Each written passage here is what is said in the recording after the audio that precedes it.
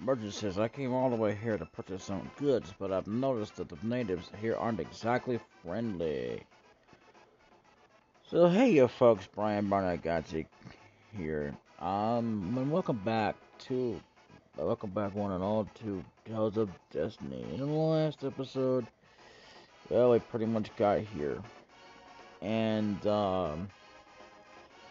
yeah, I also want to point out that, well, Google can do its thing too, sometimes, and, we never know when that can do a thing. But either way, I've also had problems with the mic things with other recorders too. So it's not just this one. I've had a problem with other recorders, and I should also point out as well as that, yeah, I was right. But the first session I actually did, or since I woke up, it was also the last session for Friday. Anyway, so I guess that's all he had to say. So what's in here, I don't know. Jeff's in. I'm not worried about doing anything particularly here. It's a jar. I wonder what's... Is there something down here? Yep, this would be about where I was at. I don't... Bill girl. Making a bed is hard work. I wish the customers left tips more often. So, I don't remember if this was before or after, but this is pretty much it. So yeah, we're gonna explore around Cherik Harbor. Yeah. Aller says, "Let me tell you something, young man. This land is this island was a penal colony that a bunch of foreigners created out of convenience. Although it's an independent country now, we're treated about the same as in ancient times. As in ancient times, this island will never be prosperous until we break free from your curse." Your curse, okay. Whatever that was supposed to mean. So yeah, and then the last episode we were also in Cherik Harbor. Anyway. Grandma says, "A devil doesn't make our life better. We, the people of Cavaliers, can only trust those who have been born and raised here. We'd prefer to place our trust in our own people rather than trust some fickle goddess imported from a foreign country." Wow. Not easy to break your voice. Oh, Desert Storm. Arms Sharp Desert Storm. Ooh. That's actually a name for something else, anyway. But it's hot outside and cool inside. That's the way it ought to be. Eh, I guess I can see what you mean by there. Shopkeeper, this is an item equipment shop. Yeah, it better be.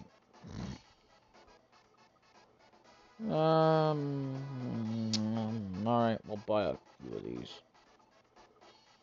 For now. Ruin bottle. This is the first one I've ever seen. The liquid in this bottle will help you identify unknown objects. Okay, cool. I'll buy a 5 of those for now. We're good on spectacles. Holy bottle. This bottle contains a holy essence that wards off enemies. We'll get about 4 of those for now. We've got plenty of bread, cheese. Okay. Okay. Thanks a lot. You're welcome. Put this. Welcome. Oh, you're strangers. Are you buying anything? No, we thought we'd just look around. Of course we're gonna buy something. Ooh, silver mace. We're only gonna buy 2 of them. No. 1. Velden. Wow, rapier Velden. Looks like it might be, I don't know, better. But again, there's also the battle axe. An axe made for battle. Alright. A cloak, amber cloak, a more cloak adorned with amber decorations. Ooh, even better. Ho ho. Oh, we've already got a couple of those. Never mind. Ooh, an iron helm. Hoo hoo hoo. We can get one from Mary. Ooh, yes. Finally. Goodbye, iron. Ooh, iron gloves. It's too bad they don't wear them, so. Alright, so we're gonna get about 5 of those for now. And yes, it'll eat up our money, but it's worth it. You should be grateful that I'm doing business with you. Whatever. We just bought those, so whatever. I don't even care, dude. I don't know what you're talking about. Either way, let's get this on, shall we? Give some better equipment to you. Hell yeah. It's at least by 4. Yeah, most of the time I'll definitely, count it because I'm not really sure myself. So, Veldan? No, I don't. What's a Veldan? Yeah, no, it's not as powerful as Outright. So,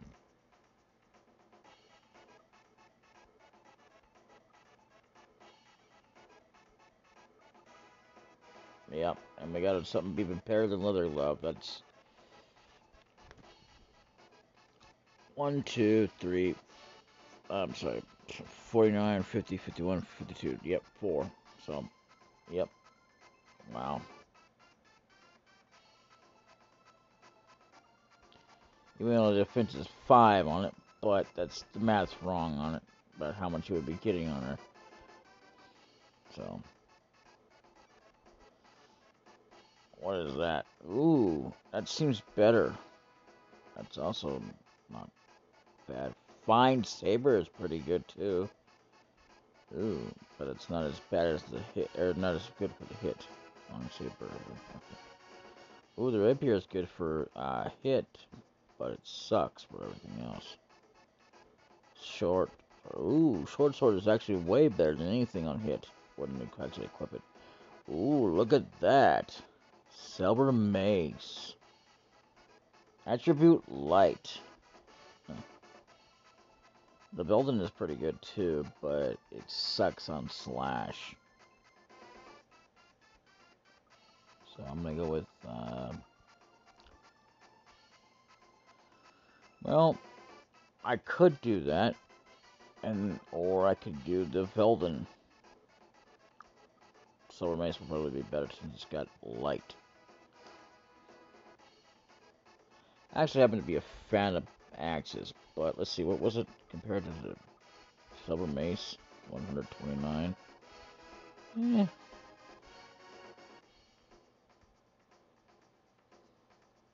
You wouldn't think you'd be able to wear a shield with 2-handed axes. But apparently, the thing is, people can do that, but it's just the way they do it. Certain ways. There's a certain way to do it. You got to be able to handle it that way. Okay. Okay. You got the highest stuff. Now, I just need to give you, blue ribbon. And that. But the blue ribbon would be better. Now, I'll give it an iron helm, because that's even better. I didn't know you could equip that. Alright. Now, Ruti.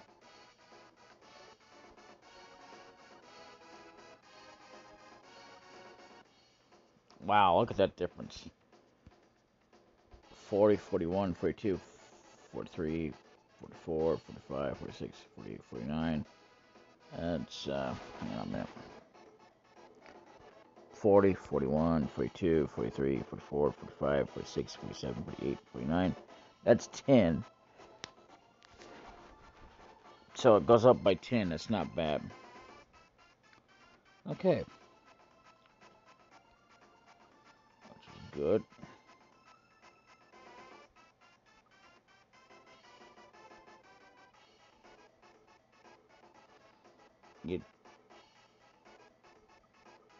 Yeah, I forgot to give her the iron glove. I'm gonna give you definitely not that. Attribute is lightning, which is not bad. Definitely gonna give you the blue ribbon, better than that silly old ink crap.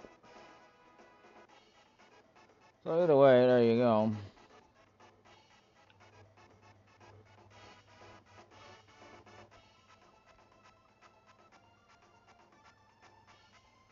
Water, huh?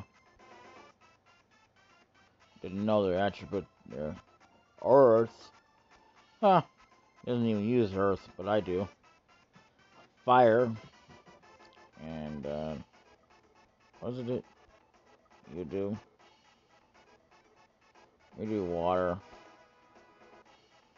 You do earth. And you do now light. I think. No, you don't.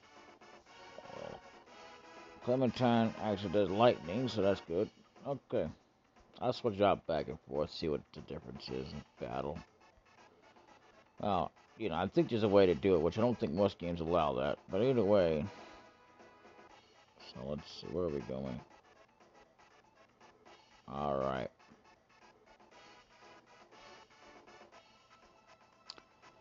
Others grandson, strangers. Hey, do you want to play tag with me? Sure. Okay, let me get ready then.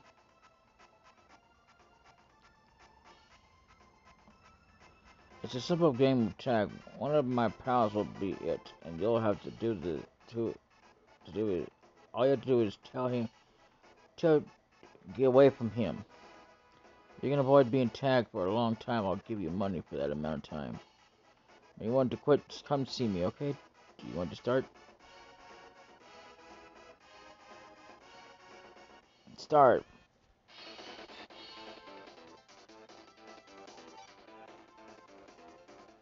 Oh, that sucked. Yippee! You got caught! You didn't get caught for 4 seconds, so I'll give you 4 gold. If that was your best shot, don't bother trying again. No, I don't want to get... Why don't you get... Just... You didn't warn me there was going to be like 2 of them. You said one of your companions. Okay. Whatever. I don't like with people. Come back later. You know what? We ain't gonna do that again. Huh.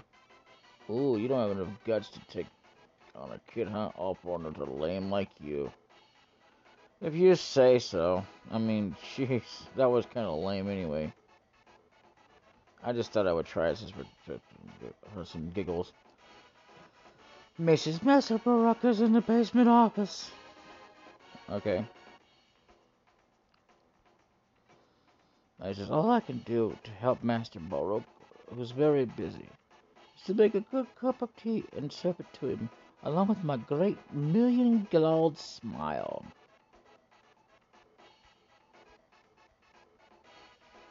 Okay. Something's boiling in the pot. You know what's strange about this game? It's proper to say that the financial wealthy are the only ones who are rich. No, true spiritual wealth and happiness is derived from the joy of helping the poor and the weak. Our hearts must be open enough to care about others as much as you would want them to care about you. Anyway, that's not what was strange about this. But, I mean, the healing point in this game, the only one time you actually see anything like that is at the very beginning. It's kind of strange, because, I mean, I think it's more of a, I would say a hint. There are a lot of household goods here. It looks like they are contributions for disadvantaged kids. I wonder if he'll tell us that we can't steal it. I guess I shouldn't open other people's stuff. Okay. So pretty much nothing usual there. Here we go. Leon says, Baruk is in the back room. Follow me. What kind of person is Baruk? Weren't you listening to me at all? Well, all I know is that he's the Oberon culprit who's in charge of the Cavalice area. Then what is it? So, what's Baruk Fund anyway? I mean, what's the Baruk Fund anyway? What does that have to do with you? Well, nothing, but can't I ask? I don't have time to waste my breathing space on any unnecessary things. Ooh, this guy's he's still rude. It's a non-profit foundation established by Baruk to focus on charitable activities. Okay. Did you get that, What's a foundation? It's a corporation established with seed money or trust fund provided by individuals and groups that exists as a legal entity. Okay. Did you get it? No, not really.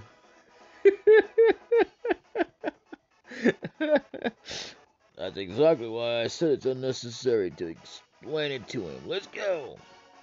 I'm sorry, Rudy. Well, it's okay. You don't know any better. You're a country boy. That's harsh. Stem, don't worry. You're right. Matrimony's blessing doesn't discriminate. Even people from the countryside like you are treated equally. Philia, thanks for trying, but the words don't make me feel any better. Thank you, at least somebody. I mean, damn, son, you talking about all this religion junk, and nobody cares. I mean, no offense to religion, but come on.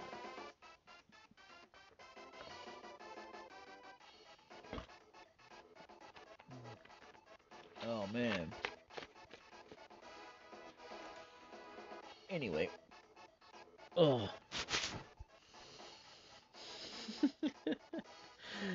I'm really sorry. No, I'm not blaming you. Please don't worry about it. Wow. What's with Mary? What is she doing? I never really noticed that before. Anyway, Rook says, Leon, good to see you. What is it, B? What has it been? Half a year? Well, now you brought a lot of company today. They're not worth paying attention to at all. Hey, why do you keep treating us like dirt? Say, are you really in need of attention or something? No one said that you could talk. Allow me to introduce myself. I'm Baruk, Songram. As if that makes a difference anyway, but anyway. I'm Oberon Corp's regional manager for the Clavelis region. It's a pleasure to meet you. I'm Stan Elleron. Nice to meet you too. I can see that you're a man of great potential despite your youth. A diamond in the rough, so to speak. I have a feeling that great things await you, son. Baruk, enough. All of this will go to his head. It won't, you son of a beep. That's what I would say if that was my reaction. Anyway. Well, it seems Leland thinks highly of you. What? What do you mean by that? He gives you a hard time because he thinks you are as strong as him. Right, Leon? Was that supposed to be a joke? If it was, I'm not laughing. I didn't think it was funny either. Now all of you wouldn't consider a lower skilled person as your rival, would you? Jeez. This is nonsense. Of course, he'll never admit it. He's always been like that, but I suppose being competitive is not necessarily a bad personality trait. Well, allow me to apologize for Leon's lack of refinement in the manners department. I hope you'll all get along. Okay.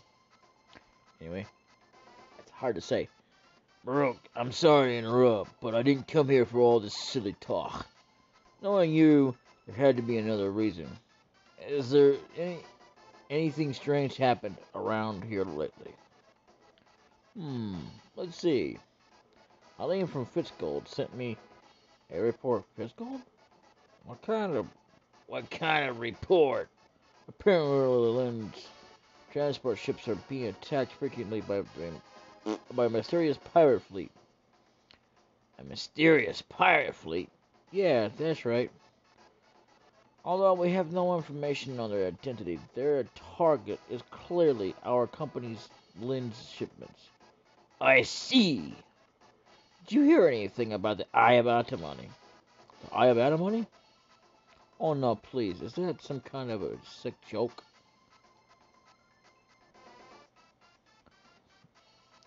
It's not a joke. The Eye of Antimony fell into the hands of a high priest named Lydon, and we heard that he was heading this way.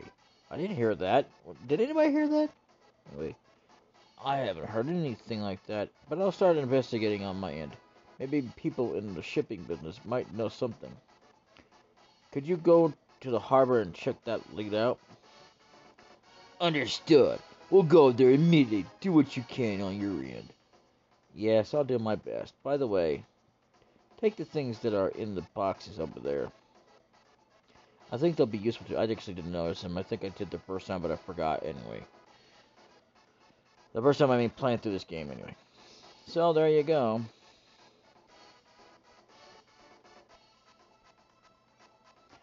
A cookbook. Mary says, "This is. What is it? Oh my! What is it? Oh, a cookbook. I don't get to see many of these. Adventuring and cooking aren't exactly compatible activities. I kind of feel nostalgic. I used to make this dish all the time." Mary, did you get your memory back? No. No, I don't think so. But I'm sure I've made it before. I know this. I know the ingredients, the preparation, its taste, maybe. All right, oh my. All right. It may be a way for you to get your memories back. Why is that? Are you stupid? Oh my. Your abuse is really starting to annoy me, you know. Isn't this dish a specialty of Pandaria? Oh my. That's a good point. I hope you get your memories back soon. Yeah, me too. Yeah, I do too. So basically, yeah, I don't know what it means at this point. I guess apparently we can start cooking on our own soon. I don't know. You got sea counter. And what else?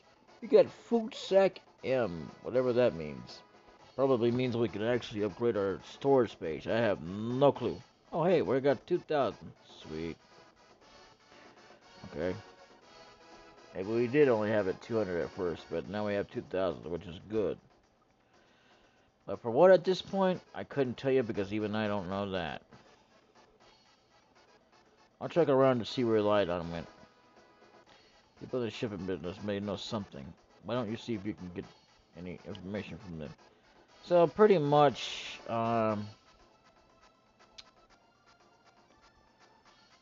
Roti, what are you doing? All right. Just hang on a minute. Well, yeah. Well. Well, this is... Oof. Oof, wait a minute. Found it. Found it. Found it. That's... Not yet. Not yet. Stop with the dang thing. Got it. Rotate. That's stealing. Run. Okay, this is where I draw the line. Oh, come on. I was just kidding. Grumble. What the dealio was that all about? That was kind of silly, wasn't it? I don't think I've actually seen that point, but I have heard that silly noise. Okay, so you just say the same thing, nothing about us. There's a huge safe here. Probably not worth even checking. Let's see, is there anything up here on this shelf? A book of black magic, cool. Ooh, wow. You want to read? Hell yeah. Shame on you. Philly, no, you've got it the wrong way. Oh, why not? What's wrong with black magic? Jeez, people. You shouldn't have fooled around with black magic.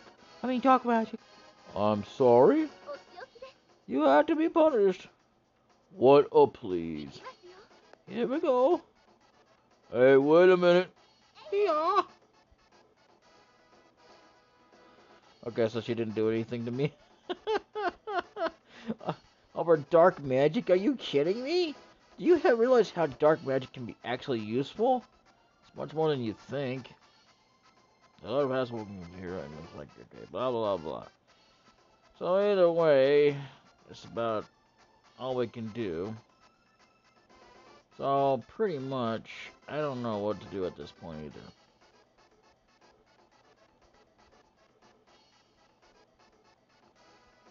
Yeah, I think I went into this building before I wanted to go talk to him.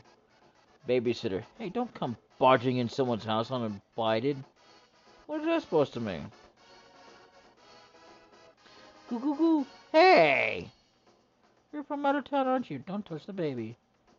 Whatever, lady. Jeez. Something's blowing the pot. Well, maybe you shouldn't leave the door wide open, dude. Seriously.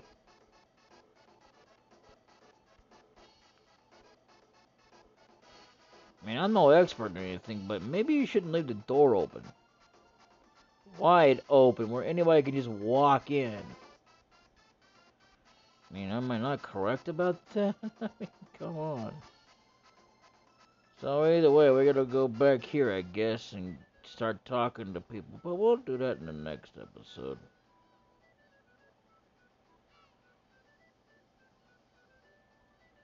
Alright. Until then, later. Bye-bye. See you next time.